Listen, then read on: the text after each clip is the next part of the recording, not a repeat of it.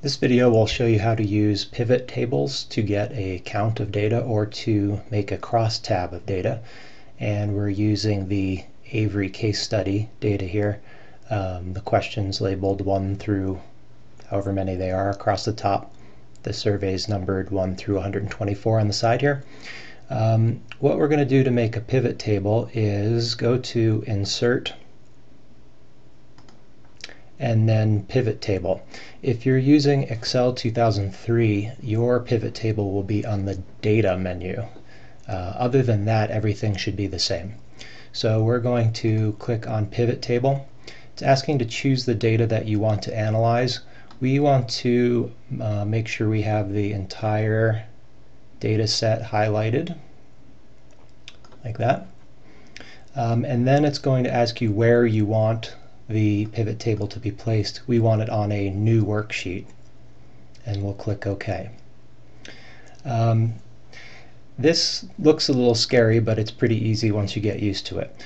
What we want to do first is look at question 2 on the survey, which is asking how willing people are to purchase something from a catalog.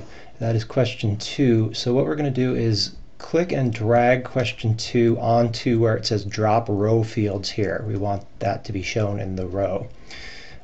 This is question 2, and what it's done is it's given a list of all the possible responses for that question 1, 2, and 3, which is not very willing, somewhat willing, and very willing.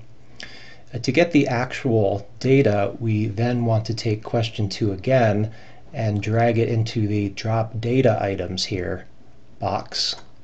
And when we drop it, we make sure this says count of Q2. If it doesn't, you're going to have to right click on it and change this summarize data by count, but it should say that. It tells us 50 people answered 1, not willing, 35 people answered 2, somewhat willing, and 39 people answered 3, which is very willing. So that would be how you do a one-way table.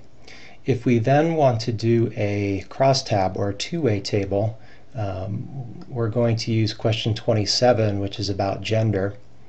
We're going to put question 27 as the column headings, which we're going to click it and drag it to up here. When we drop it, it will tell us this is question 27.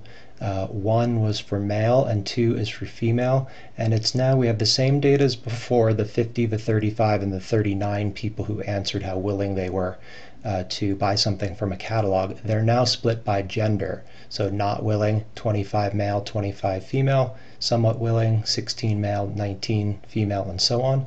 This also gives us a total 65 males and 59 females, 124 people in the sample total.